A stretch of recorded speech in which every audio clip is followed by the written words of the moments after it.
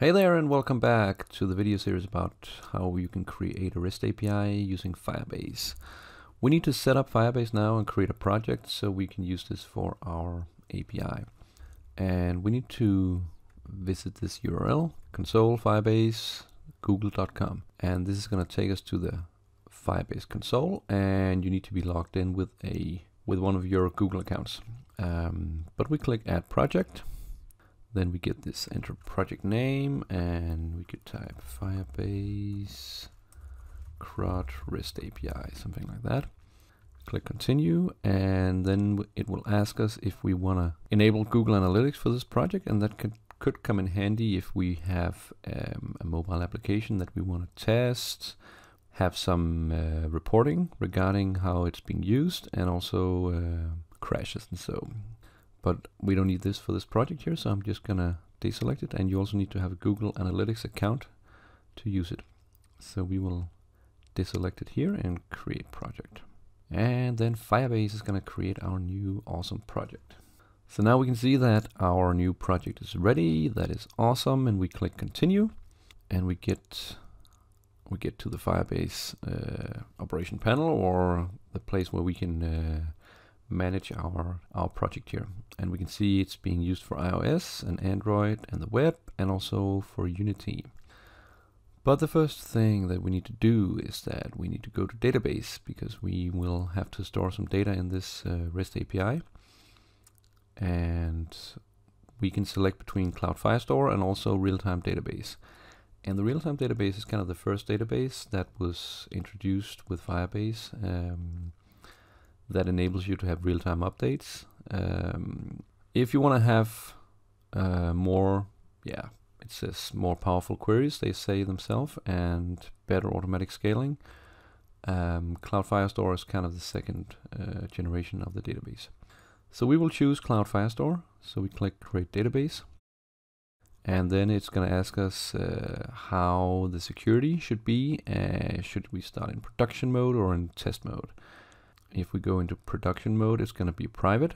It's gonna we can't write anything. We can read, but we can't write.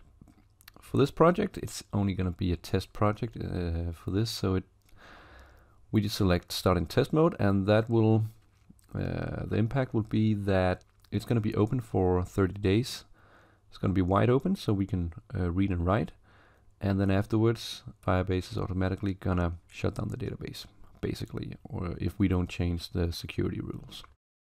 So we just click on next, and then we need to select a location for this. So that naturally depends on where you are located in the world. There are both multi-region and also regional servers around the world.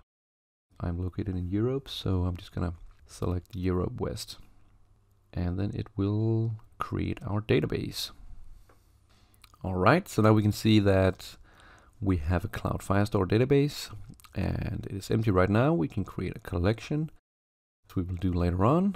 And if we head over to rules, we can tighten the security for the database using these database rules. And we're not going to go so much into depth with this in this REST API, but there are plenty of documentation about this if you search on the net.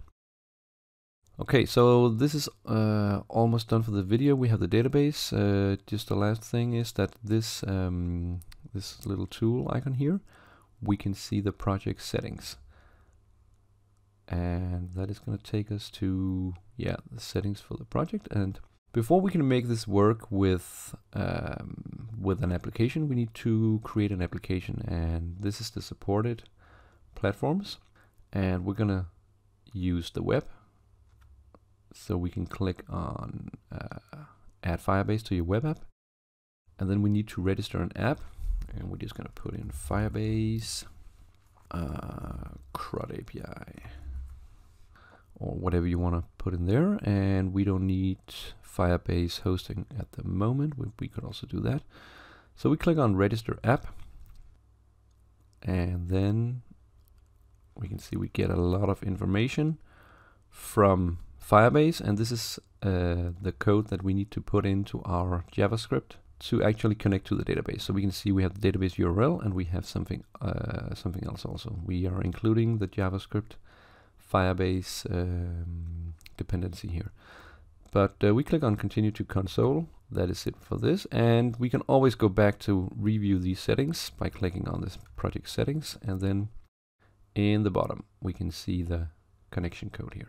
I think this concludes pretty much about this video about how we set up Firebase and the database and the web API, or the JavaScript app here. So this is it for this video, and stay tuned for the next video where we're gonna start actually coding this app here. Alright, thanks for watching. Bye bye.